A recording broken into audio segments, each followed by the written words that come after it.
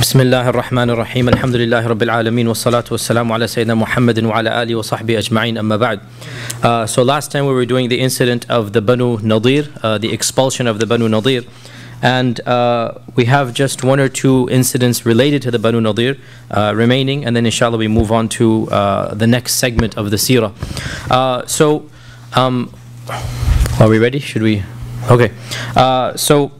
Of the things that occurred probably around this time, if not before the Banu Nadir, again for a lot of the incidents of the Seerah we don't have exact time frames, but of the issues that occurred around this time was the command of the Prophet ﷺ to Zayd ibn Thabit to learn the Hebrew language.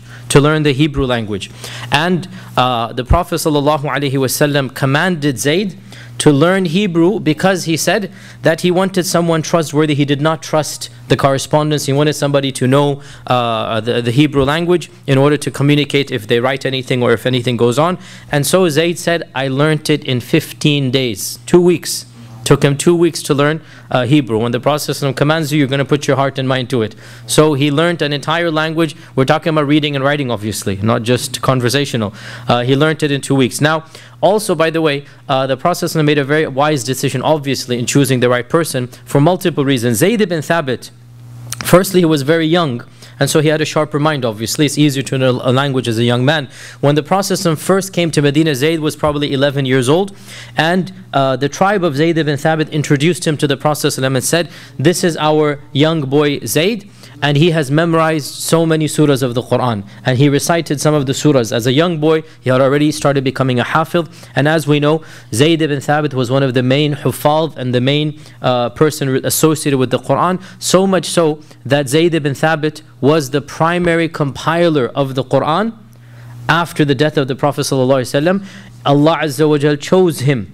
Yani Abu Bakr and Umar, Allah Azza wa Jal chose him through Abu Bakr and Umar to be the main compiler of the Quran. So really we owe a lot to Zayd ibn Thabit. The structure of the Quran as we have it now, Allah Azza wa Jal used Zayd ibn Thabit to basically preserve it. This is the same Zayd ibn Thabit. And also Zayd ibn Thabit as a young child, as a young boy, he actually grew up with his Jewish neighbors, and so he already had some background. And it is even said that he, as a child, they go around playing it, whatnot, he even attended their halakha school, which is their madrasa, that he would just go there as well. So the Prophet chose somebody who had the perfect combination, that he's grown up in that environment, he's raised with a lot of the friends that he's speaking their language, he's going to their madrasa, and he's a young man, so he's able to absorb it. So basically in 15 days he masters the language, and this shows us, as we said, the eagerness of the Sahaba, and also how quickly Zayd ibn Thabit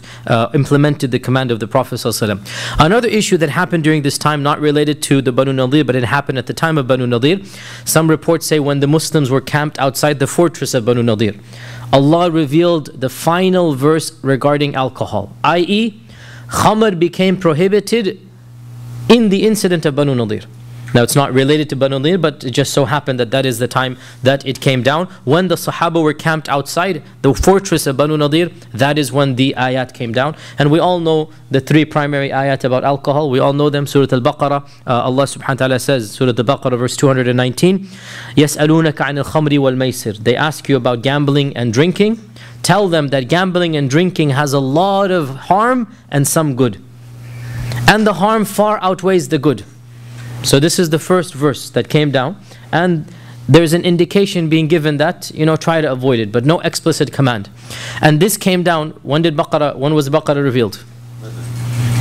Badr, before and after Badr. So it's the first Madani revelation, really, right? So we can say Badr is very early. Much of Baqarah was pre-Badr, by the way, because Baqarah is the longest surah. So perhaps this came down maybe even the first year or the early second year of the Hijrah, right? So from the very beginning of Medina, alcohol is kind of sort of being limited.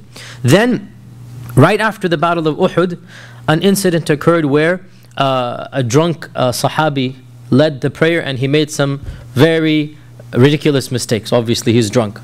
So Allah revealed Surah An-Nisa. Surah An-Nisa is post-Uhud. And in Surah An-Nisa, verse 43, Allah says, Ya ayyuhalladhina amanu la taqrabu as-salata wa antum sukara. Don't come close to the salah when you are drunk. So now, as we know, the timing therefore of drinking is limited to post-Isha and pre-Fajr. So this is the first prohibition, actual. Don't come to the prayer when you're drunk, which means don't drink throughout the day, only late night you can drink.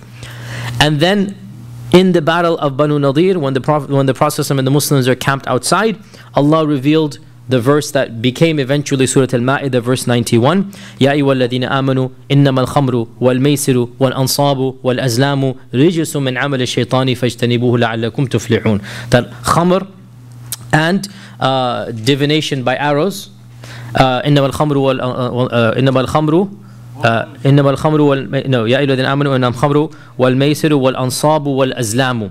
And ansab is idols and azlam is the divination.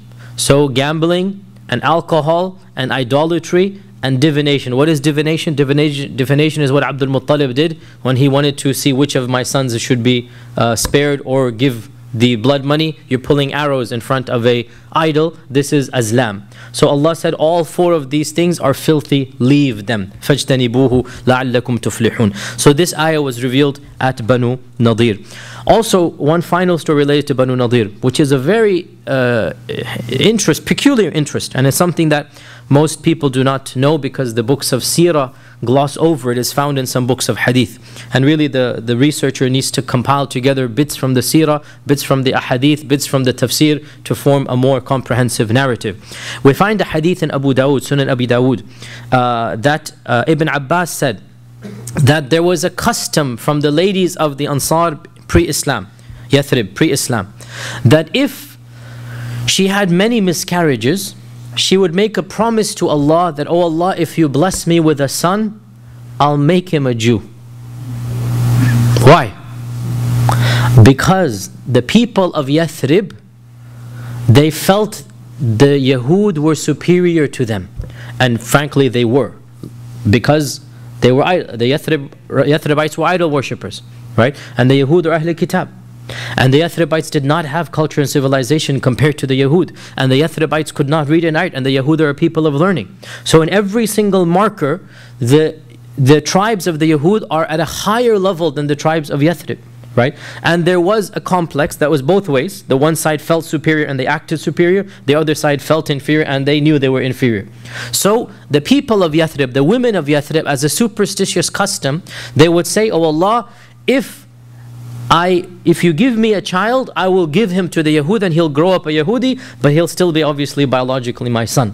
So there were a group of such people who had been given over to the Banu Nadir, and the main tribe that they did this for was Banu Nadir, probably because of the strong ties that they had between the Banu Nadir and the Khazraj. And these young men, they're all men, because that was the point of give me a son. These young men had grown up and been adopted by the Jewish tribes, and they were for all practical purposes considered Jews. Now, when the expulsion happened, the parents are now converted to Islam, and their young men who are now adults, we're not talking about 2-3-year-olds anymore, right? Now these men are now Jews, they're married amongst them, and now the expulsion orders come, that they have to be expelled. So some of the Ansar whose children were there or whose sons were there said, Wallahi, we will not allow our sons to go away. They will come back to us. They're not going to go away. We want them to be with us. And they wanted them to renounce Judaism and convert to Islam. Why? Because anybody who converts to Islam, obviously, the punishment is, or the expulsion. And as we said, I think 2 weeks ago we mentioned this, or last week, I forgot now, that a number of people of Banu Nadir converted. A number of them converted, so they're allowed to take their property, and their everything was remaining for them. Anybody who converts, then the expulsion obviously is not going to take place for them. So a number of them converted, the bulk of them went into expulsion. So these parents wanted to force their adult children to renounce Judaism and accept Islam. Interesting scenario here, right? But these children are now fully Jewish. They feel Jewish, they've been raised Jewish, and they believe in this religion. So what happened? Allah revealed in the Quran the famous verse that we all know, and now we know sabab al-nuzul of this verse. La ikraha fi ad-dini qad tabayyana ar-rushdu min al-ghayy. It's a beautiful, profound message here, right? And the verse clearly shows It came down in favor of the Jews, basically. You see the point here? The Muslims are told you cannot force your adult children to convert. لا إكراه في الدين. You can't force them to become back into Muslim. قد تبين الرشد من الغي. Truth and غي are clear. It's up to them now. If they want to insist on being expelled and leaving Medina, you can't force them to accept Islam. That's their prerogative to remain Jews, and they can practice as they see fit, but they will have to obviously be with their people. And this is exactly what Allah Azza wa Jalla revealed, and this demonstrates for us without any apologetics, without watering the religion down. Wallahi, this is the truth.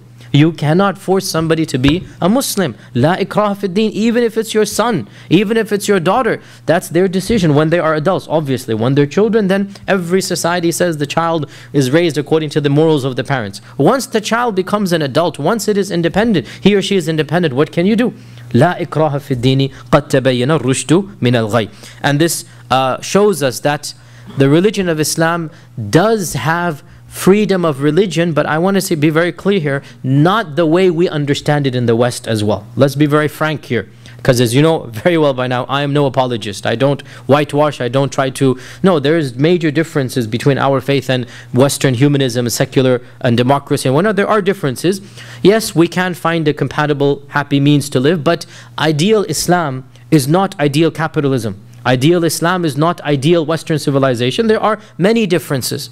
And Islam allowed a type of religious freedom that was unparalleled in the world during its time. However, truth be told, modern society allows a type of freedom that was not allowed back then because it's equal for all. Right? And Islamic civilization did not allow that type of freedom. The type of freedom that modern, secular, Western democracy gives, it's a modern phenomenon. This didn't exist 200 years ago, 500 years ago. It's a modern phenomenon. It's a different tangent to talk about. But as I said, comparing it to the other civilizations of its time, Islam was unparalleled in allowing civilizations and allowing sub-civilizations to flourish. Whereas compared to Europe, compared to most other lands, you had to follow the dominant interpretation. Forget different religions. Look at Catholics and Protestants. How many civil wars? The 100-year war, the 30-year war, the issues in France. Every single time a Protestant group is forming, the Catholics are basically persecuting them, and vice versa, the Inquisition. They can't even bear other faiths. And by the way, as a tangent here, this is why Western civilization had to come up with secularism to survive. The civil wars of Christianity gave birth to modern secular values. Right? Whereas we never had that problem. We never did. And our society civilization was very different. And we didn't need the type of secularism that exists now. They needed it in order to live, or else they were at each other's throats, right? And that's why throughout the 17th, 16th, 17th century, thinkers are now coming forth, Thomas Paine and others, and they're basically arguing for a type of neutrality for all faiths, because they can't live with the notion that one faith is better than others. Whereas Muslims, historically, we see this from the very beginning. Muslims believed our faith is true, but hey, if you want to follow your faith, that's your business. It's your business in this world and the next. We're not going to say it's okay morally, but we'll say it's okay legally. And this is the difference that Muslims do, right? It's okay legally, that's your business. But morally, we say this is incorrect. And this ayah is explicit proof. La ikraha fi din. It came down for Muslims that they're not allowed to force their own sons back into Islam. Right? And that's a very profound interpretation of freedom that never existed before that point in time. Also, of the things that are occurring at this point in time, and again I'm trying to link personal issues, fiqh issues that are happening, and other issues with the seerah, so that we're going bit by bit, so that it's not also just a bunch of battles, because most books of seerah, they just have battles, and then they ignore or they overlook issues that are of a personal nature, the process of marriages, they put them in the last chapter altogether. I'm trying to put it chronologically. Of the things that occurred around this time, and there's some debate exactly when, but the birth of the first grandson of the Prophet ﷺ. The first grandson of the Prophet ﷺ, and that is of course Al-Hasan ibn Ali ibn Abi Talib. Now most authorities say that Al-Hasan was born in Sha'ban of the 5th year of the Hijrah. This is majority opinion. But some say, no, it is Hussein who was born Sha'ban, 5th year Hijrah, Which means from those interpretations, they would say Hassan was born Ramadan, 4th year of the Hijrah. These are the two opinions when Hassan was born. Between Hassan and Hussein was 11 months. They were literally just apart, less than even 10 months, some say. So you can see from Ramadan to Sha'ban, right? So it was something that basically as soon as Fatima radiallahu anha finished her postpartum bleeding, she basically became pregnant again with Hussein. Hassan and Hussein were less than a year apart. Okay, so according to one opinion, Hassan, and this is the majority opinion, Hassan was born Sha'ban 5 AH. Some say no, it's a mistake. Actually Hussein was Sha'ban 5 AH, which would make Hassan then Ramadan 4 AH. Clear? Right? But inshallah the stronger position is that he was born Sha'ban 5 AH. And when he was born, the Prophet was very happy at the news, obviously, and he said to Ali, show me my son, bring me my son. And he called him my son, show me my son. And he brought him Al-Hasan ibn Ali, and he said, what did you name him? And Ali said, I have named him Harb. Harb means war. It's a very common pre-Islamic name, right? I have named him Harb. And the Prophet said, no, rather he is not war, he is beauty, Hassan. Right? Hassan is, good, beauty, right? And we know, and this is reported by Imam Bukhari in his Adab al-Mufrad, we know that our Prophet ﷺ would change bad names to good names. This is his sunnah. Anytime a bad name came, he never liked these names, and he would change it to a positive name. Once an old lady came to him and he asked her, what is your name? So she gave a name that basically means, ugly or something like this, And so he said, no, you are not, this name. You are Hassana. Basically, you are the beautiful one. Even though she's an elderly old lady, but why have a name that is derogatory? And so he flipped her name around and he made it the exact opposite, right? Also, any name that was vainful or glorious, something that will bring about pride, he would change it to something that is neutral. So this shows us Islamic names are positive but not arrogant, positive but not conceited, right? So we mentioned that he married Salama. Remember, Salama had children, remember? Right? One of those was a daughter called Barra. And Barra is like the righteous one. Barra is like, Barra is, al-bir. The Barra is like the one who is very pious, the female. The female who is very pious, right? And this is a self-testimony.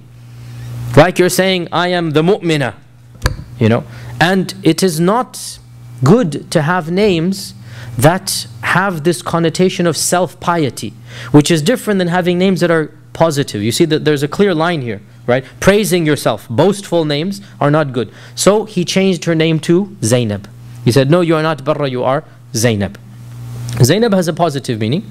Zainab means, there are many interpretations. One of them is the beautiful flower. This is one of the flowers of a desert, the smelling, the fragrant flower. This is one of the meanings of Zainab. And there's other meanings that are mentioned as well. So he said, no, you're not Barra, you are Zainab. So he would change bad names, and he would also change names that are self-promoting, egotistical. These are the two types of names he would change, sallallahu alaihi wasallam. So Harb was a very common pre-Islamic name, and so Ali wanted it to be like the warrior name. He said, no, you're not Harb, you are Hassan. Right? So khalas, his name was Hassan. And by the way, so when the next child was born, he didn't have to ask. He just changed Hassan to Hussein. Khalas, no questions this time, Hussein means the little Hassan. Tasghir, right? Hassan Hussein. He's like, khalas, I know what you want, so we'll give him Hussein. So Fu'ail, yani Jabal Jubail, you put it's a little, Hassan, and little Hassan is Hussein. And in Abu Dawood, we learned that the Prophet ﷺ gave adhan in Hassan's right ear. He gave adhan in Hassan's right ear. And most of the ahadith about aqiqah involve Hassan. Most of the rulings that we hear about aqiqah, what to do when the child is born, it's because the Prophet ﷺ is instructing Fatima and Ali about Hassan. That's how we know most of the rulings of aqiqah. And so he told Fatima that shave off her hair and give the weight of his hair silver in charity, right? And obviously this is an expression. It's not meant to be actually done, because you cannot weigh the hair of a baby. It's something, but basically give some trivial amount in charity. And so the rulings of, and then Fatima said, should we perform an aqiqah for him? And the Prophet said, no, I will do it. He's so happy. He's the grandfather now, right? So he performed the aqiqah on behalf of Hassan. And he was the one who sacrificed the two sheep, and he made the invitation. So this shows how proud and how happy he was of Hassan. And Hassan and Hussein, of course, the both of them, they have very high status in Islam. And our Prophet ﷺ loved them immensely. There are so many ahadith about Hassan and Hussein. Our Prophet ﷺ, Hassan, of course, was the one that when he went into sajda, Hassan's a toddler, 2 years old, 1.5 years, and he's crawling onto the back. And the Prophet ﷺ is not getting up to allow the kid to play on his back. And once he's giving the khutbah, and Hassan and Hussein, they come in from the Fatima's house, and they're wearing long red thobes, and so they trip over the thobe, or they trip over each other, so the both of them fall somewhere in the masjid. So the Prophet ﷺ stops the khutbah, and he comes rushing down to pick up his two grandchildren, and then he carries them onto the mimbar. So one hand each child, right? He's carrying Hassan and Hussein on the mimbar, and he said that verily what Allah says is true. Al-malu wal-banuna zinatul hayat. No, sorry. Innama amwalukum wa awladukum fitna. Right? That verily what Allah says is true, that these two sons of mine, he called them sons. He would always call Hassan and Hussein my sons, meaning he's so proud of them and they are his grandsons.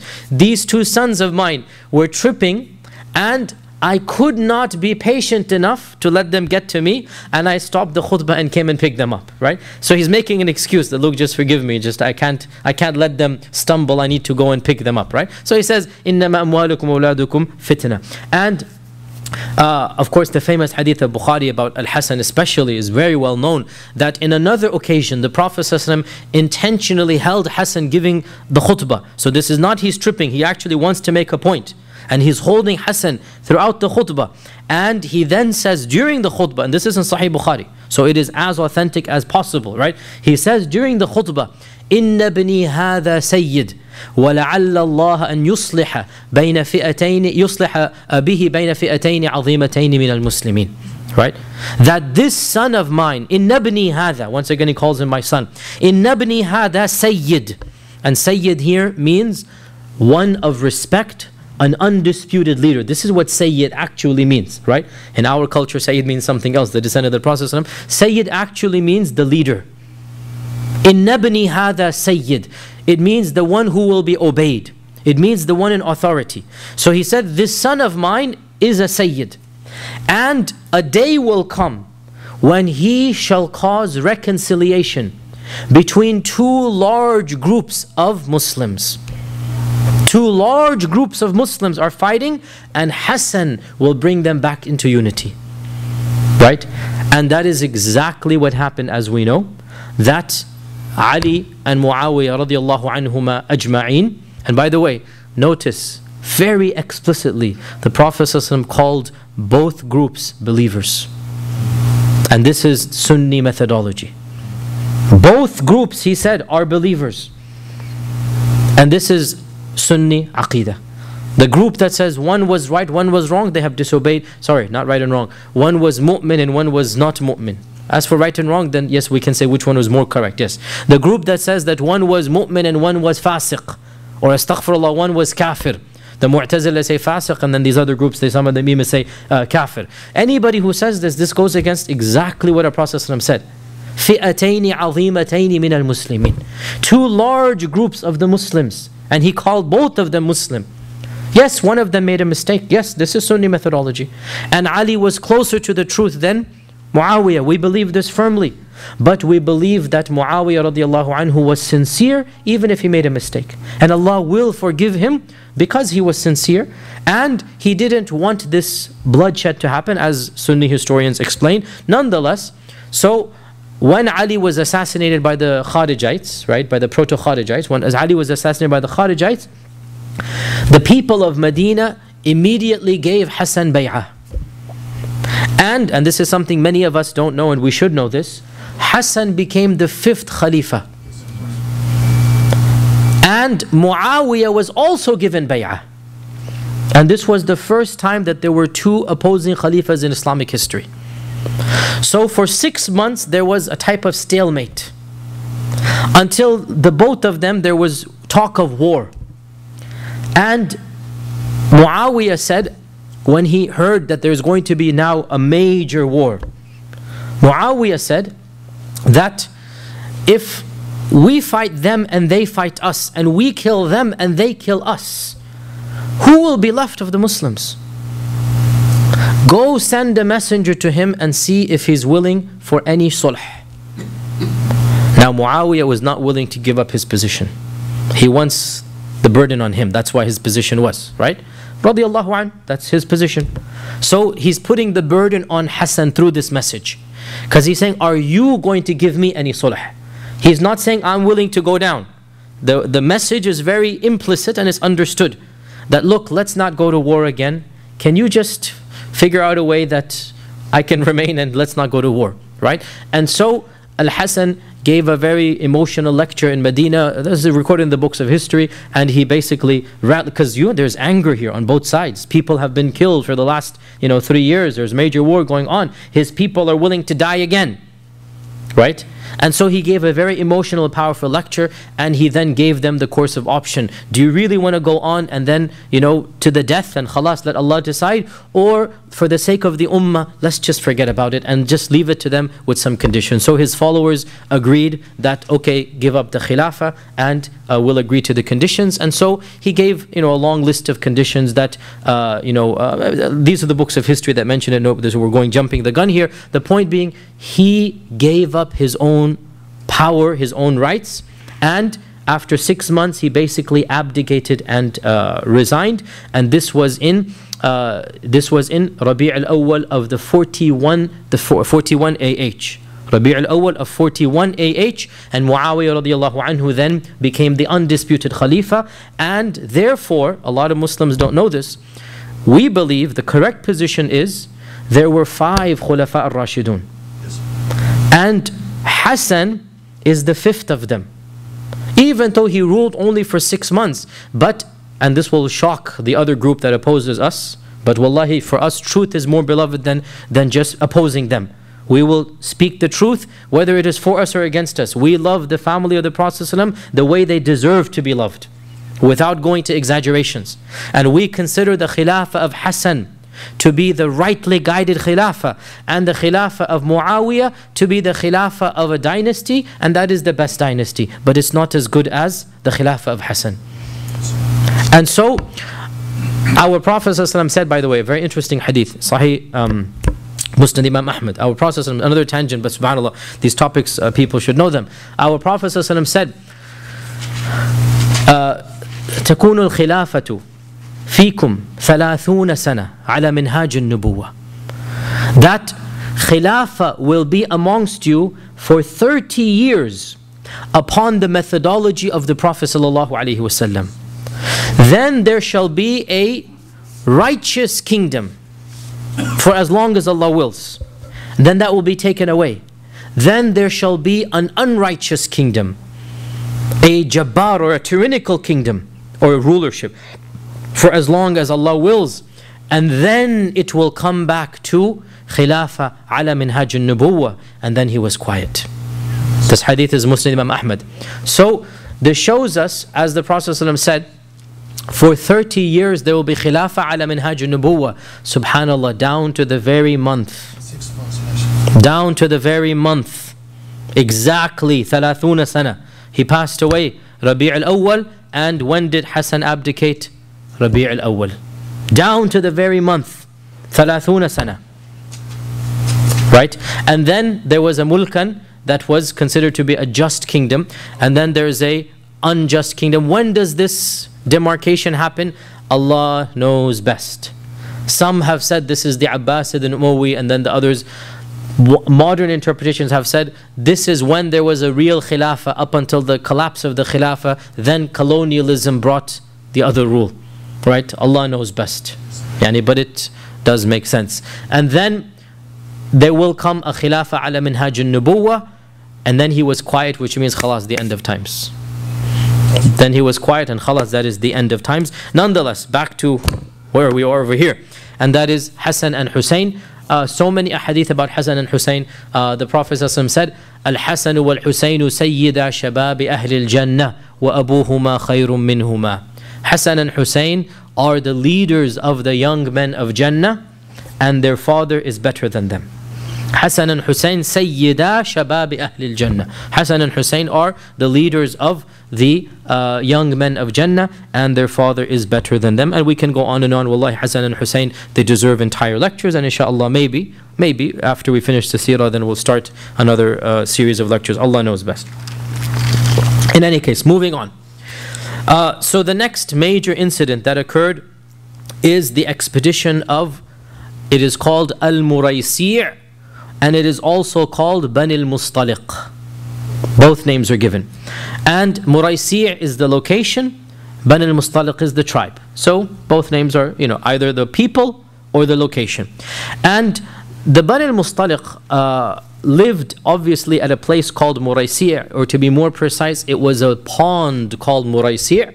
And so they lived next to this pond, next to this water pool, and that water pool is called Muraysi'. And they lived between Mecca and Medina, south of Medina. South of Medina. And the Muraysi', they had an alliance with Abdul Muttalib in the days of Jahiliyyah. They had an alliance with Abdul Muttalib. So when the Quraysh attacked Medina, they recalled that alliance. So the Muraysi' sided with the Quraysh, even though, ironically, the Prophet ﷺ is the grandson of the one who made the alliance with, which is Abdul Muttalib. But they sided with the Quraysh against the Muslims, and they helped them in the battle of Uhud against the Muslims. Additionally, their location was very strategically satisfactory or positive for the Quraysh, because this is like a bastion they can go to in between Mecca and Medina.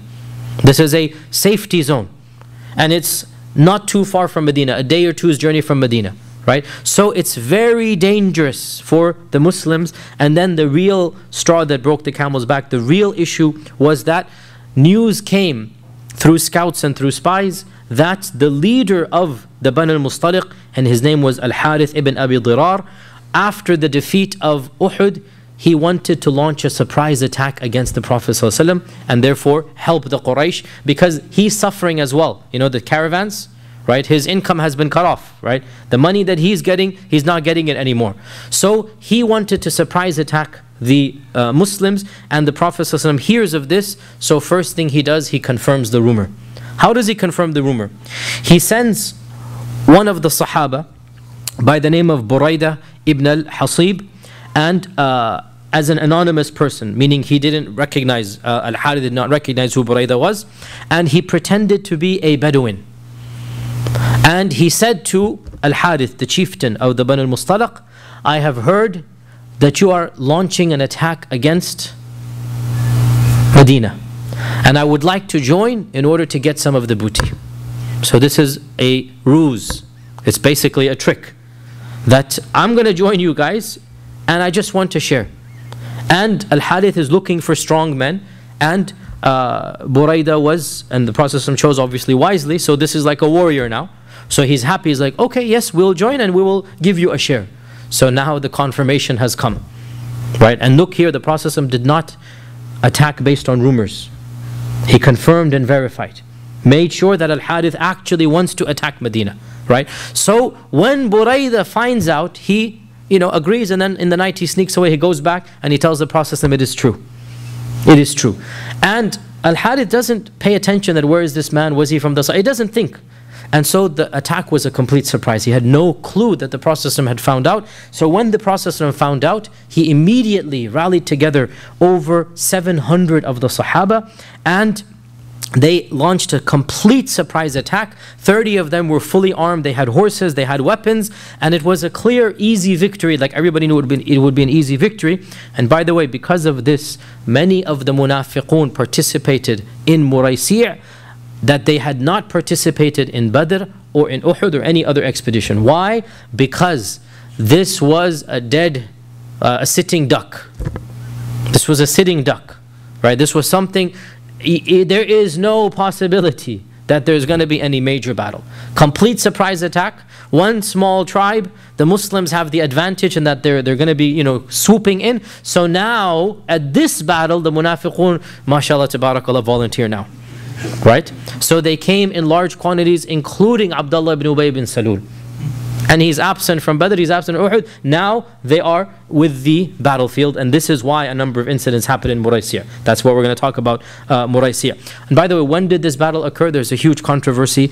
Some say 4th year of the Hijrah.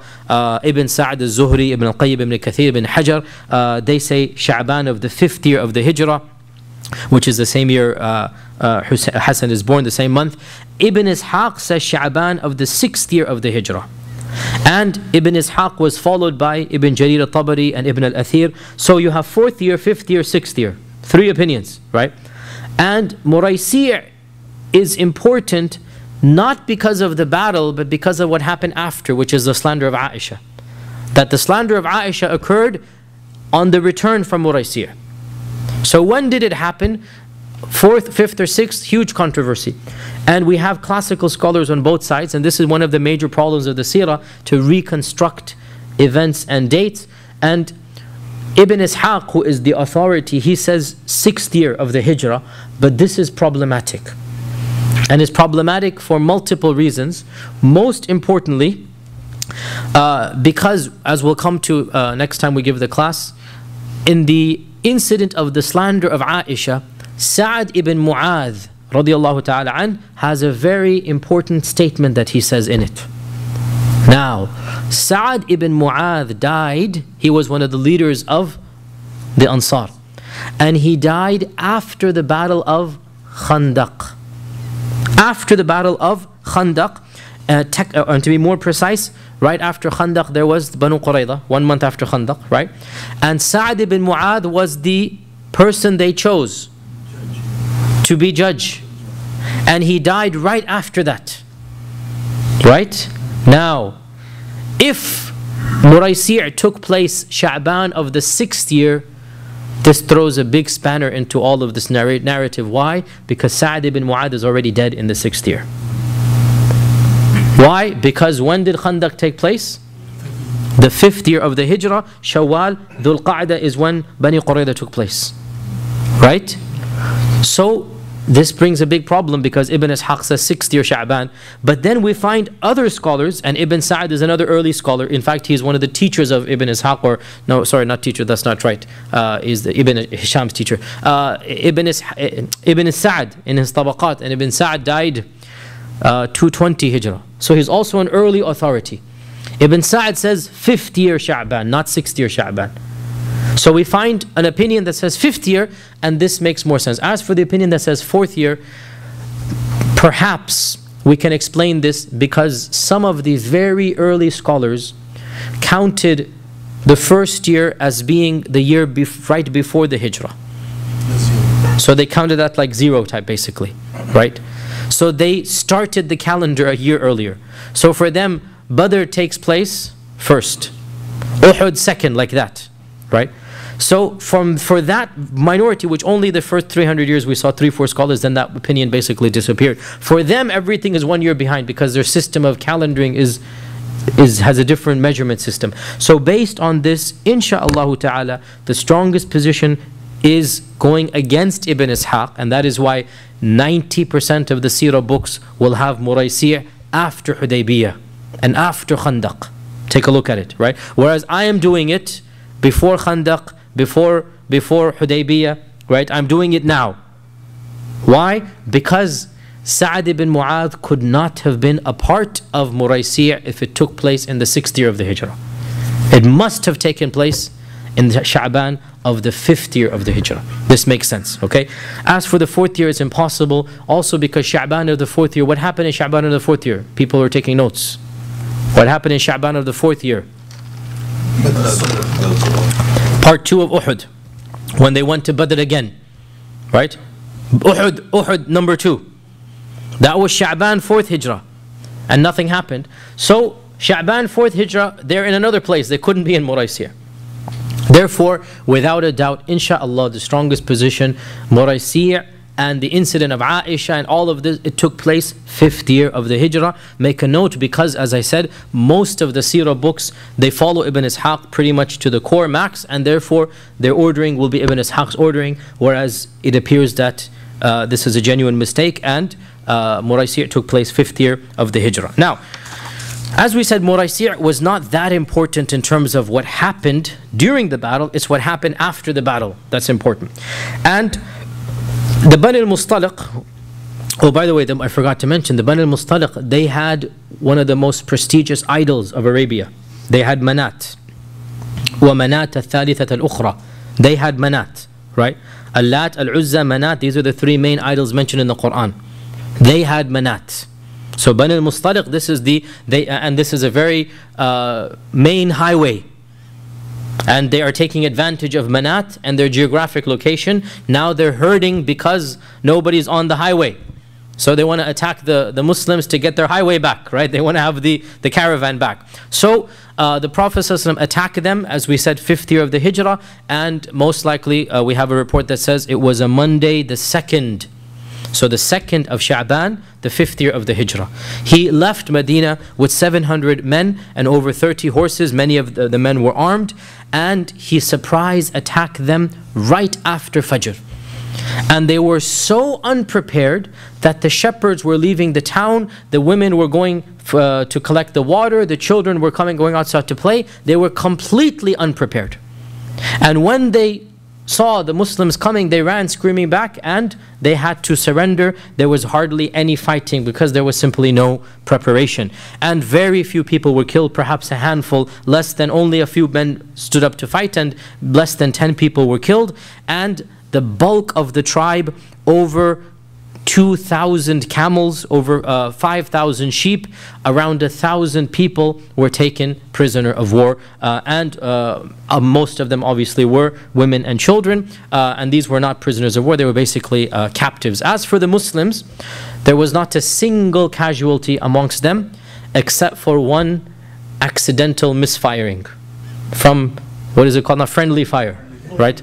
The friendly fire is called, right? That's what happened back then, right? None of the Banu al-Mustaliq could kill them, but one of the Ansar, he mistakenly thought a person was attacking, whereas in fact he was one of the Muslims, and his name was Hisham ibn Subaba, and he accidentally killed him. And there's a footnote to this story as well, that Hisham had a brother in Mecca who was not a Muslim, and his name was Miqyas ibn Subaba. Miqyas ibn Subaba.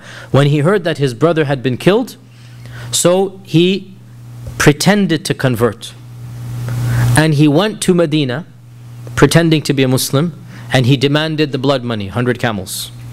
You killed my brother, I want the money. So the Prophet ﷺ gave him 100 camels, because this is shari'i. It's an accidental manslaughter, it's our fault, we'll give you. So he got 100 camels. The same night, he killed the Ansari at night, in the middle of the night. He killed the Ansari who had killed his brother, murdered him in cold blood, and then took the camels and fled back to Mecca. This man, Miqyas, was one of the 4 men whom the Prophet ﷺ said, catch them dead or alive, no mercy. Fath Mecca. This is one of them. You see, every one of them has a story, and this is one of them, right? This is that man, that this is the height of treachery and treason, right? And you're stealing money and you pretend to be a Muslim, and then you murder the Ansari, and then you come back. So, and he was killed.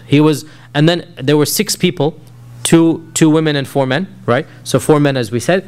And ironically, or not ironic, but Allah's sunnah, Allah's qadar, I should say, half of them were actually forgiven in the end. 2 men and 1 woman were actually forgiven. Only 2 men and 1 woman was actually executed. And this is one of those men who was executed, right, at the Fath Makkah. In any case, getting back to the story, the entire tribe of the Banu al-Mustaliq has been captured, and some of the men fled. Very few fought and they were killed. As we said, less than 10 deaths reported, and therefore this is a massive victory with very minimal amount of fighting. And the story of Banu al-Mustaliq is not significant for the battle, it's for 3 things that happen after it. 3 things that happen after it, right? And the largest and biggest of them is the slander of Aisha, which we will delay till the next class, because that's going to take probably an entire lesson or a lesson and a half. So what are the other 2? The first of them, which is the simplest to understand, is the addition of one more of the mothers of the believers, and that is Juwayriyah, bint al-Harith, the chieftain. Al-Harith, the chieftain. Juwayriya bint al-Harith.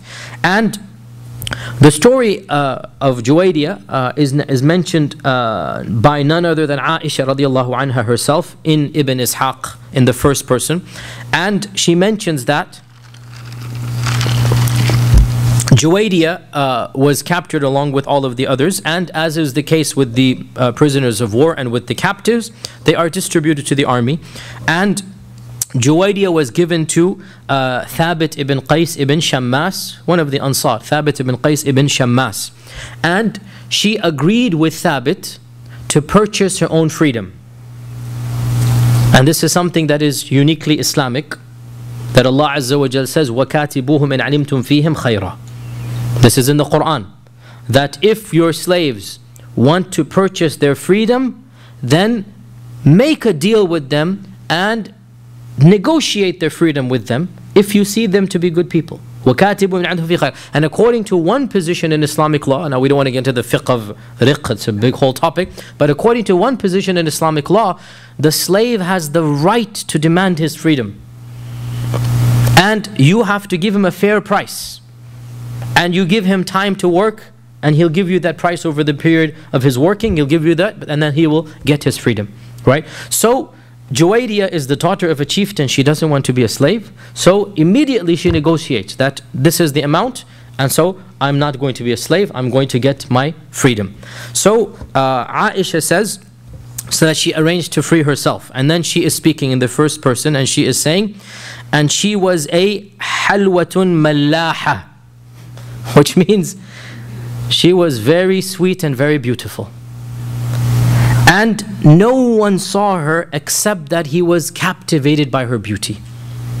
And she was probably around 17, 18 years old at the time. And she came knocking on the door of the Prophet, and this is Aisha's house, right? Asking for help monetarily to get her freedom. So now that she's arranged with Thabit a price, now she's going directly to the Prophet and she said, can you help me out with some bit, and going to other people and whatnot, negotiating where to get the money from, loans, whatnot. After all, her father is the chieftain, somehow he'll manage to get, her father by the way was not taken prisoner, her father had fled. So her father is not a prisoner with the other people, her father and the other noblemen have fled, and she is now a captive. And Aisha says, as soon as I saw her, I hated her. Because I knew that the Prophet ﷺ would see in her what I am seeing. It's human nature. I knew that the Prophet would see in her what I am seeing. And as soon as she entered and she said that, Ya Rasulullah, I am Juwayriya, the daughter of Al-Harith, Sayyidu Qawmi, I am basically the princess or the chieftain of my tribe, and you have seen what has happened to me. I have arranged to free myself from Thabit, so help me in this matter, meaning give me a loan, we'll pay you back, we'll negotiate something, right? But help me out. So the Prophet ﷺ said, what if I give you something better? She said, what? He said, I will free you myself, not alone, forget that, I will free you myself and marry you. He's proposing to her, right? Right then and there he proposes to her. And she agreed to this, and he made her mahr, her freeing her. The mahr was the freeing. That he basically paid the money, and this is not a loan then obviously, and that became her mahr. Now, what happened? The news spread amongst the Ansar that the Prophet ﷺ married Juwayriya. Then they said, how can we have the in-laws of the Prophet ﷺ as our slaves? So one by one they began freeing every single captive until all of them were freed down to the last person. Then Al-Harith came back to Medina, and he came back negotiating a ransom for his family and tribe. He didn't know all of what's going on. And he asked for his daughter back. And the Prophet ﷺ said to Juwayriya that it is her decision. If she wants to, she can go back. I'm not stopping her. And Juwayriya chose, and he gave her the right to go back. Now this is a technical point. And from this the fuqaha derive that the husband has the right to give the wife the right of divorce for a time period. That if the situation is very tense, but the husband does not want a divorce, right? He can tell the wife, look, think about it, and if you really want it, then the decision is yours. And he can say, I give you an hour or a day, or give a time period. The decision is yours. So he's handed over the right of talaq to his wife. And this is in essence what the Prophet is giving to Juwayriyah. That the decision is hers. If she wants to, she can go back. That I'm not stopping her. And the Prophet was like that. He never, astaghfirullah, he did with Zayd, his own adopted son. Look at what he did. Remember the story, right? Zayd ibn Harith, remember the story, right? And he was a slave. Technically, he hadn't been freed yet, right? I'm not stopping. He wants to go back, he can go back, right? So Juwayriyah said, of course, I want to stay with you, Ya Rasulullah. And so Juwayriyah remained with the Prophet ﷺ. When al-Harith saw his own daughter willingly choose the Prophet ﷺ over him, this affected him so much, he embraced Islam. Like he couldn't believe his own daughter is choosing to remain with the Prophet ﷺ, and this affected him, like there must be a reason here. And so al-Harith embraced Islam. When al-Harith embraced Islam, the whole tribe embraced Islam, because he's the chieftain, and that's the way they were back then. The whole tribe embraced Islam. So the Prophet ﷺ made him the leader again, because after all, he was their leader, gave him back all of the wealth and the sheep and the goats and the camels, right? So they all returned back to status quo as it was, except they're Muslims now. Can you believe the beauty of this story? Wallahi, it's just one of those amazing stories, right? Everything is exactly the same, except that Juwayriyah is now wife of the Prophet ﷺ. Harith is the chieftain, their animals are their animals, their camels are their camels, their property is their property. Now they're Muslim. And this shows us the real meaning of what is qital and jihad fi sabilillah. It's not for ghanima, it's not for wealth, it's not for power. They saw the beauty of Islam. Nobody forced anybody, right? Nobody forced anybody. But they see the reality of this faith, they embrace it, and they go back exactly as they were with the added beauty of Islam. And Aisha comments that I don't know of any lady who brought more blessings to her tribe than Juwayriyah. Like one lady's decision to marry the Prophet ﷺ, it was an entire catalyst. Look at what happened after that, right? And this shows us the wisdom really of the entire concept, as we said, of jihad, of even the multiple wives of the Prophet ﷺ. Juwayriyah, by the way, was known for her piety, for her righteousness. She was one of those who fasted and who did a lot of charity. And there's a hadith in Sahih Bukhari about her, that once the Prophet ﷺ visited her on Friday, and she was fasting on Friday. And he asked her that, did you fast the day before? Or the day after, or are you intending to fast the day after? And she said, no, I'm just fasting today on Friday. So he told her, in that case, do not choose only Friday as a day of fasting. We know in our Sharia, we don't specialize Friday for fasting. He said, if you want to fast a day before or after, join it with something, right? So this is Juwayriyah, she's just fasting on Friday. Also, once the Prophet ﷺ prayed Fajr from her house, so he spent the night at her house, he went to pray Fajr, and he stayed a long while, and she was in her musalla area doing dhikr. He returned in the middle of the day when he finished his talking with the men, and there she is sitting in the same place still doing adhkar. So he asked her, have you remained in the same place since Fajr? She said, yes. So he said, should I not tell you of a dhikr that if you do it, it will give you all of this reward that you have done? So she said, what? So he taught her, Subhanallahi adada khalqihi وَزِنَةَ عَرْشِهِ وَرِضَى نَفْسِهِ وَمِدَادَ كَلِمَاتِهِ. Right, this is Juwayriyah. This is the Juwayriyah. He taught her this beautiful dhikr that all of us should memorize. The dhikr of 4, 5, 6 hours will be done if you say it properly with iman and ikhlas. This simple phrase, Subhanallahi adada khalqihi, the number of His creation.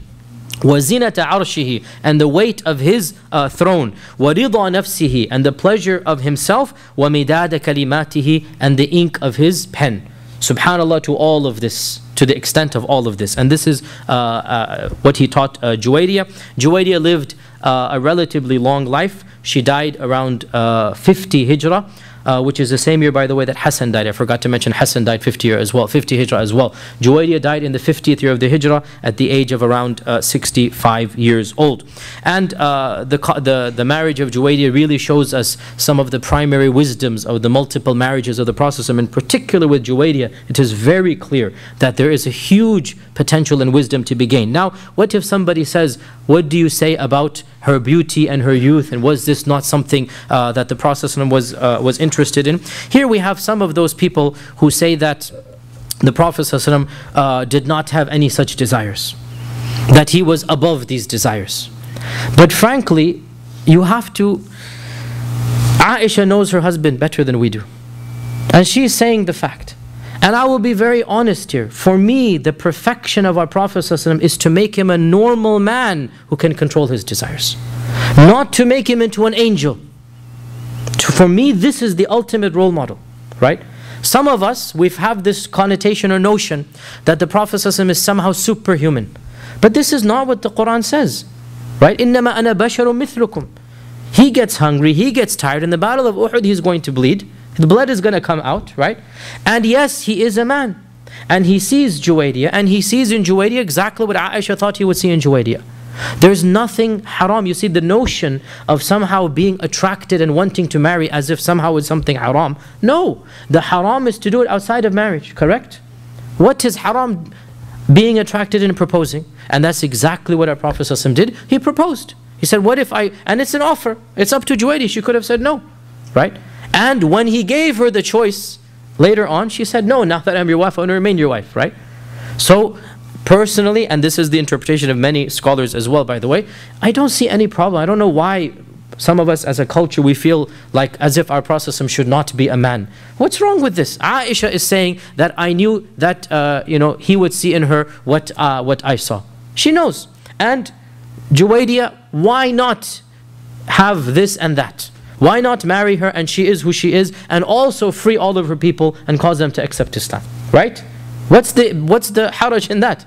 And Allah subhanahu wa ta'ala has allowed for our Prophet what he has not allowed for others, and this is something that is well known in the Quran, and therefore there is nothing wrong with saying exactly as Aisha said, and also adding to this that our Prophet was also thinking long term, that what's going to happen if I marry the daughter of Al-Harith, and that is all of the relatives of Al-Harith and all of the people of the tribe, they will be given a special status of honor without having to pay a penny to anybody. Because if the people had demanded money from Baytul Mal, the Baytul Mal would go bankrupt, right? But by marrying Juwayriya, the message is given that just free these people. And there's no doubt that the Prophet saw something in the Banu al-Mustaliq and in Al-Harith that showed him these people have some good in them. And inshallah they'll embrace Islam. And that's exactly what happened. That eventually all of them ended up embracing Islam. And as you said, one of the most bizarre and beautiful small stories of the seerah, right? Where did it begin and where did it end?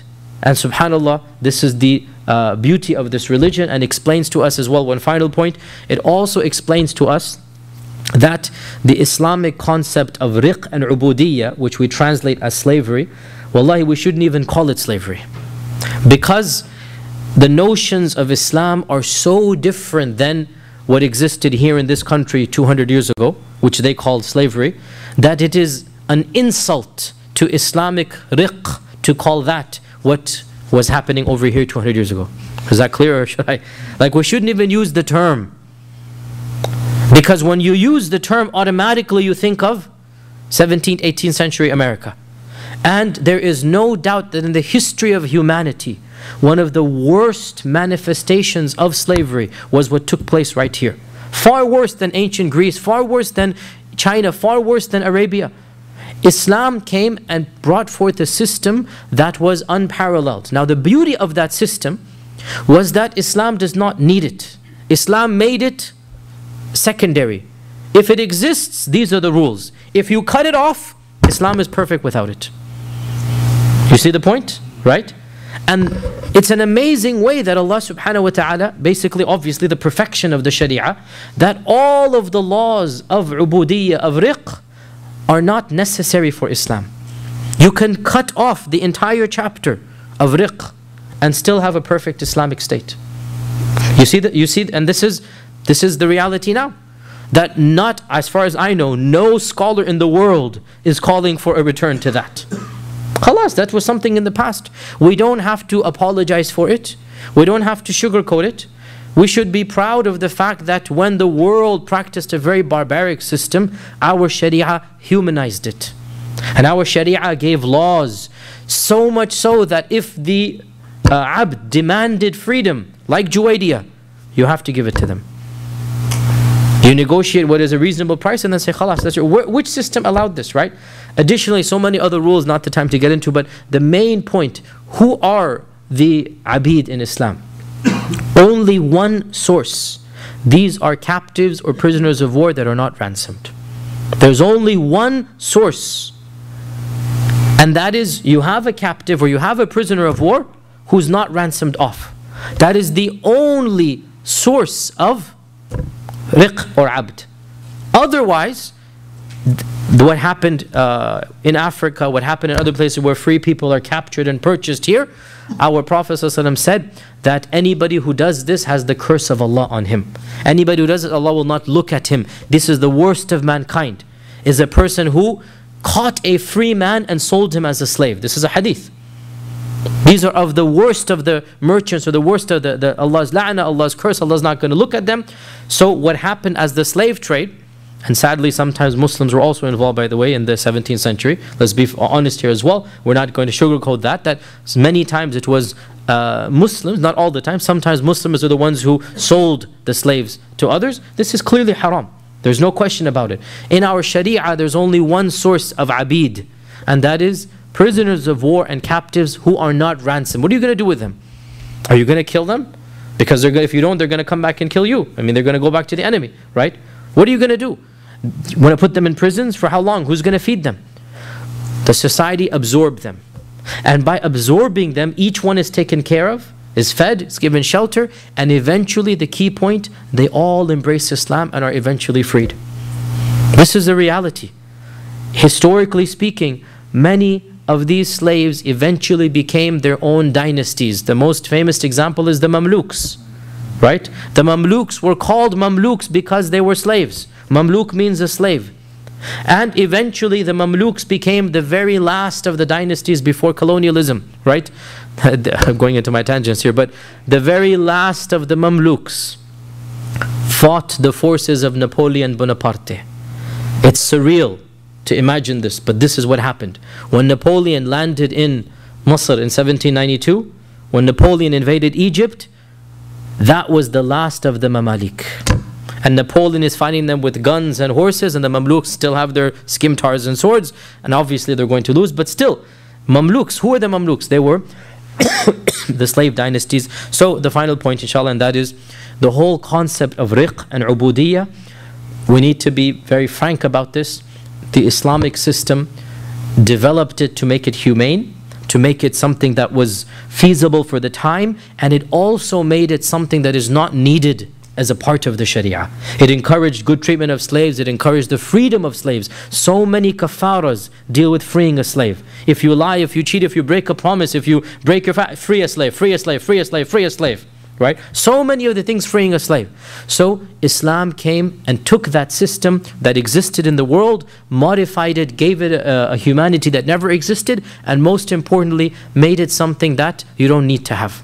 Therefore, now in our times when the world has pretty much abolished legal slavery, then alhamdulillah, we don't need to go back. So I don't know of any scholar who's calling for those times again or whatnot. This is now a done time, and alhamdulillah, we don't need to worry about this. And with that, inshaAllah ta'ala, we have come to the end of this session. Announcement: next Wednesday there will not be a seerah. We will resume after 2 Wednesdays. I have to go on an international trip to the Norwegian lands, or to Sweden, so I will not be here for next Wednesday. The Tuesday class will be here. So Tuesday, Surah Yasin will be here at 7:30. The next seerah will be 2 weeks from today, insha'Allah ta'ala. Any other announcements or questions? Yes, quick question, yes. What about Aisha's reaction when Prophet proposed? Obviously she was jealous, obviously, but Aisha radiallahu anha, being the Muslimah, the mu'minah that she was, she accepted whatever the Prophet ﷺ did, but it is human nature. This is, again, It is human nature that she will feel jealous, she will feel irritated, but her iman will eventually conquer and let it go, right? And this is the perfection of Aisha's nature. Other questions? Yes. When Rasul proposed Juwayriyah, there was no wali mentioned, there was no... She's a slave, she doesn't need a wali. At this point, she's a slave. She's not a slave. But she wants to purchase the freedom. So the rules of fiqh are different. For the slave, they are different. For the mukatab, and she was a mukataba, they are different. So she doesn't need, as a slave, she does not need the permission of her biological wali. She only needs the permission of the master, and because the master is Thabit ibn Qais ibn Shammas, who is a Sahabi, so that's not a problem. Okay, yes? Ansari kids who became Jews, did they evacuate or they came back to... No, they left with them. They left with them. Yes? Juwayriyah is a name that the Prophet ﷺ gave to al-Mu'mineen. Her name was Barra before that. This was Barra bint al-Harith, which means the leftover or the outcast. And the second question is the haditha of Zainab bint Jahsh. That's for the time when you just talked about. Right. Hamina bint Jahsh was lashed because of the haditha al-Ifk. And she did it, when she was asked, she did it, she said she did it because she wants to help her sister, which is Zainab bint Jahsh, which means the haditha of Tatliq Zainab bint Jahsh. So you're bringing up the whole controversy of the issue of Muraysi and when it took place. Exactly. This is one of the main positions that is trying to show that Muraysi took place in the 6th year of the Hijrah. Right? And that is Hamana bint Jahsh and her sister Zainab bint Jahsh. And no doubt this is a problem. So whichever position you hold, you have a piece of the puzzle that cannot be put in. Because Sa'd ibn Mu'adh is mentioned in Bukhari. And that's going to be a problem, right? So you bring up the issue which is a controversy for the last 1200 years. And we're not going to solve it now. And that is when did Muraysi take place, 5th or 6th? But at the same time, what's the big deal? I mean, look, let's flip the side. I know it's very interesting, but okay, suppose it was 5th, suppose it was 6th. There's not much. يعني إيش ثمرة الخلاف? يعني what's the thing that's the natija of it, right? So I mean, yes, it's a controversy that exists. And by the way, I have to say, mashallah, this is a very advanced seerah class. If you compare this to anything else, you will know. Still, I put the disclaimer, this is not a high level. Because to go to that level, we really are going to go into every single ikhtilaf and the riwayat and the asanid and whatnot.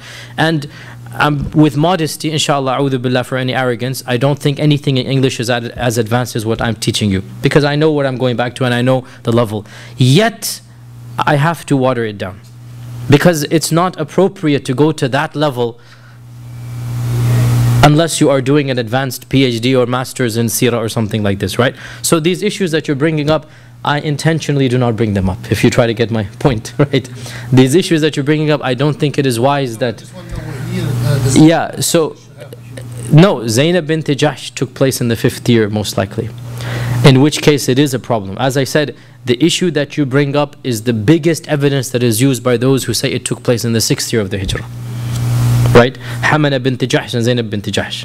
Whereas Sa'd ibn Mu'adh is the biggest evidence used by those who say it took place in the 5th year of the Hijrah. This is the problem. And wallahi, I don't have an answer to this. And this is just one of many chronological issues that we have actually overlooked and not gone into. If you want to, we could go into 10 other issues where there's an ikhtilaf over the year that it occurred. But what's the big deal if it's 5th or 6th or 4th? I mean, in the end of the day, the incident has been preserved. And we derive morals from the incident. And Allah knows best, inshallah. In any case, it is... we have 2 questions. Allah, go ahead. Bismillah. Bismillah, go ahead. Can you say one point about spying in Islam? That's why it's around spy, basically. Al-Harbu khid'a, there's no question. This is the time of war. What's the problem here? Yani the Banu al-Mustaliq at the time, the Quraysh, this is open war. Every country in the world spies on its enemies. There's no problem here. So we allowed him to lie? That's what I'm saying. Should we allow this guy to lie? Khid'a, look, there's a difference between treachery and between deceit. Treachery is never allowed. Khiyana is never allowed in Islam, even in war. But deceit means like this. Yani subterfuge, tactics, right? You know, Sun Tzu in The Art of War, which is the earliest book ever written about war, over 2,000 something years old, right? What is his first rule? Deceit is 9/10 of war, something like this, you know. Like lying is 9/10 of winning the battle. This is Sun Tzu, the Chinese philosopher, the first book of war ever written. And the #1 rule in it.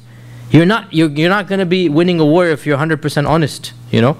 You have to pretend there are weapons of mass destruction if you want to go to war, okay? Otherwise, it's not going to happen. So this is the way the world works. And I have said a million times, our Sharia is a practical, pragmatic Sharia. It's not a hypothetical, theoretical Sharia, always turn the other cheek and do whatever you want. It's a realistic, living in this world Sharia, right? And if you want to live in this world as a political entity and power, well then, during times of war with your enemy, yes, this is what is done. Even though in the perfection of our Prophet ﷺ, he never did it. Look at this. He never did it. The max he did was tawriyah. Where are you from? I am from water. Right? Abu Bakr, who is this? He is my guide, guiding me on the way. Right? So no doubt the better is this, but in this case, yes, inshallah. Yes, in the back, and then we're done, we're late, yes.